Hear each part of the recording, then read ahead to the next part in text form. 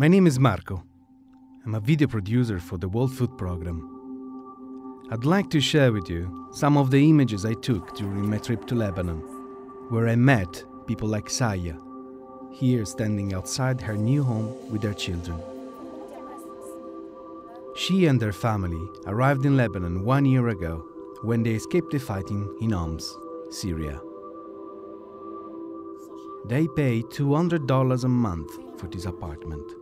A lot of money for someone that left behind everything, apart from a box of children's clothes.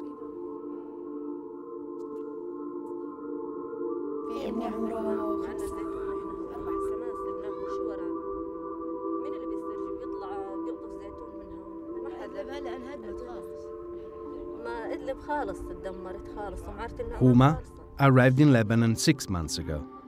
She left behind an olive plantation in Idlib. It should have been a good harvest, she told me. She can't bear thinking of all she left back in Syria.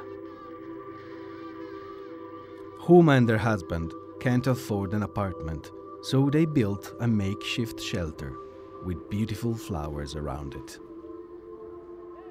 Huma's husband works occasionally as a builder and makes just enough to cover the $100 a month needed to pay for this piece of land, water and electricity. For food, they all receive WFP vouchers, $35 a month for each member of the family. The vouchers can be used to buy food from local shops, including fresh products.